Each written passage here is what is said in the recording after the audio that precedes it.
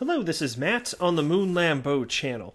And here's a headline from Crypto.com's. Barry Silbert indicates main difference between 2017 and 2020 bullish rallies. And so coming at this from the perspective of an XRP holder, I do definitely see quite a few differences, and I want to point them out in this video. And I think it's all setting us up for something ridiculously incredible in terms of price action. I've also got a story about XRP and the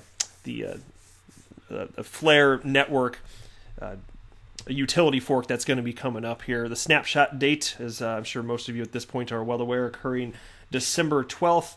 There's additional adoption that I want to share with you, and I cannot wait seriously to see what Spark ultimately is worth inside of the days, weeks, months ahead, as soon as it's ultimately traded on a cryptocurrency exchange. Because it's an exciting time. Think about this. It's being supported by Ripple and all sorts of other major names in the world of crypto.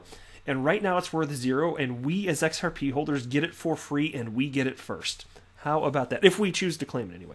Now, I do want to be clear, I do not have a financial background of any kind. I am not offering financial advice, and you absolutely should not buy or sell anything because of anything that I say or write. I just think it's fun to talk about these topics and make YouTube videos as a hobby. So I'm just an enthusiast, and I like talking to my fellow XRP community members, but that's it.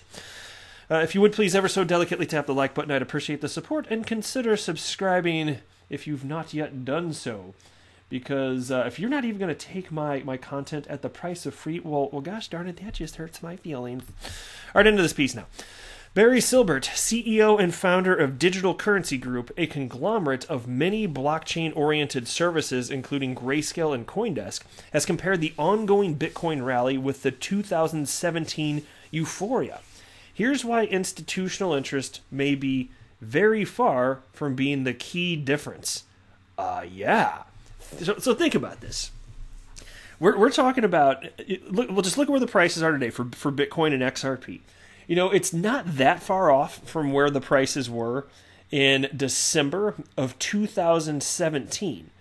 But look, and admittedly, there's a lot of excitement especially in recent days. Let's say the last 2-3 days in particular, there's a notable uptick in interest, and that's because the market's been rallying. I got that, but it doesn't feel remotely like the true euphoria that we were experiencing in November and December of 2017. To me, it's markedly different. You don't have the crypto. Well, you have crypto media. You don't have mainstream media endlessly talking about this. It gets picked up a little bit here or there, but I mean, think about it. Towards the end of 2017 on CNBC, they were telling you how to buy Ripple, and they meant XRP, but they were telling you how to buy Ripple. Just comical to me when it was like, or maybe it was technically, it was either late December 2017 or very early January 2018 when XRP was about at its all-time high. And then, of course, we know it retraced, over 90% ultimately, as did many altcoins, of course. And Bitcoin retraced like crazy as well. So it certainly wasn't unique to XRP. But nonetheless, I'm just saying you don't have that. You don't have that push up as from a result of this crazy media exposure, yet here we are in terms of price action. What additionally is interesting to me is back then, in 2017, when I entered the world of crypto, it was November 2017, XRP, it wasn't being used in the commercial production of anything. It was being used, it was being piloted in XRapid, which was rebranded to what we now know as on-demand liquidity today. So it was technically being used, but it was a beta version. It wasn't widely used at all. It was just kind of like a proof of concept phase, more or less, if you will. And so at that point when I was investing, I was like, well, it's not getting used yet, not really. But it seems like it's really solving a serious problem if it gets mainstream adoption. Like, there could really be something to this here. And so, 3 years later, here we are, and it's functionally being used. And it's okay to say that RippleNet's still, it's a little in its baby years, it's in its nascency. That's okay. That's not some sort of knock against it. It's just an acknowledgement that what they're doing, it's audacious, and I mean that in the most positive of ways. It's incredible what they're trying to do, building out the internet of value, changing fundamentally the way money moves around the planet with XRP at the core of their entire vision. I mean, it's astonishing. What you have to do to pull that off, it's incredible. So the fact that they even have 6 liquidity pools set up today, which are cryptocurrency exchanges with a number of different corridors functioning today, and business clients functionally paying to make this all happen, to tap into XRP as a liquidity tool. That's astonishing in just 3 years. And we do see the pace of all of the adoption is increasing exponentially.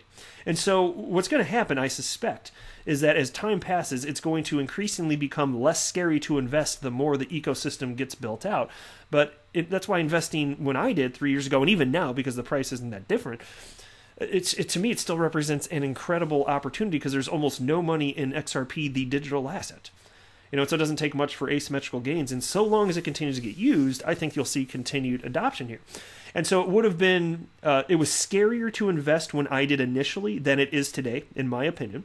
And it would have been even scarier, because I've said, I wish I were in this space back when XRP was half a penny. And I'd like to think, and it's probably true, that I would have recognized it as potentially something. But even if I were around in 2015 when that was the price and before, it would have been a lot scarier than when I jumped in 2017. So I don't know for sure how I would have responded. I'll never get to know. But the interesting thing is, as time passes, the uncertainty dissipates. That's true for XRP. It's been true for Bitcoin because it continually gets tested and ecosystems continue to build out. And so it's amazing to me that we have price levels today, not that far off from where they were at the end, let's just say, November and maybe up to mid-December-ish, December 2017. We got price levels that are pretty close to what they were back then, but there's, in my humble opinion, more certainty than there was 3 years ago. And for me, the reason I say that so confidently is because my entire investment thesis is that utility matters and will win the day. And I see utility. That represents value, which means that XRP deserves to have an open market price in perpetuity, so long as there continues to be real-world adoption. That's my personal opinion, which, again, is not financial advice. That's just what I believe.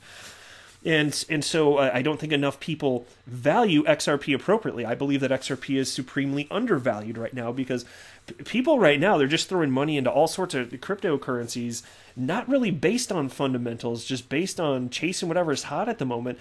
And market cycles are a real thing. So even if XRP gets propped up and it's not as much due to the fundamentals, increasingly there, as time passes, more people are going to recognize the importance of this. And so I'm one example. There are all sorts of people that jumped into crypto in 2017 that, they bought in close to Bitcoin, close to all-time highs, and, they sold it on the way down, and they're burnt, and they go away. But there's some people that came in towards the time period, and I am among those people, that were like, what a weird time to jump in, because I jumped in weeks before, the craziest XRP bull run, right before Bitcoin hit its all-time high of damn near $20,000. Weird time, cool time to jump in, but very weird to have happened to have stumbled upon crypto at that moment. But just seeing the opportunity, because it could not be more clear to me that this is not something that's going to go away so long as there's real world utility. And so anyway, the piece continues here, though. 2017 run was unexplainable. Silbert highlighted that his personal feelings do not resemble his feelings in 2017. Prominent investor and analyst Tor de Meester, the author of the Bitcoin Reformation Theory, asked him the main reason for this. And Silbert noted that in 2017, nobody knew why crypto prices were rocketing. The phenomenon was totally inexplicable to the general public. In 2020, the situation changed, and an upsurge of digital asset prices can be reasonably explained by the profound trends. Meanwhile, no reporters have contacted Mr. Silbert over the past month, he claims. And this fact is interesting to him since their ignorance is, quote, great. And Silbert shared this take after the impressive announcement by his most popular project, Grayscale Investments firm. This entity provides investors with exposure to crypto markets, eliminating the need to purchase crypto tokens directly. So it's fascinating here. To me, it does seem quite different. So there's a more of a sturdy foundation. Everything's been tested more, but there's less attention than there was 3 years ago. Still, the prices are where they are. It's fascinating. And so if the prices are here without that intense euphoria, what do you think is going to happen as this market cycle continues going down its inevitable path? What do you think is going to occur? Well, look, I don't pretend to know, and I don't make price predictions, But I suspect, which is different than a prediction, I suspect that we're going to be seeing some serious fireworks potentially sooner than later. I think that XRP and Bitcoin will both hit their all-time highs and smash through them. As far as the timeline, don't know. But if there's true value to something, humans will flock to it. And so that's what I was saying earlier. Like, I'm one of the humans that in 2017 entered the space, recognized the utility, and I stuck around. Some people left, but you're always going to get this increasing pool of people that are like, wait a minute, there is something to this. And I'm just one little data point, and so there you go. Into the next piece now. Here we go. From You Today. XRP Flare Fork distribution to be supported by South Korean exchange Fobligate. Fobligate? I don't know how to say that. That's a silly name.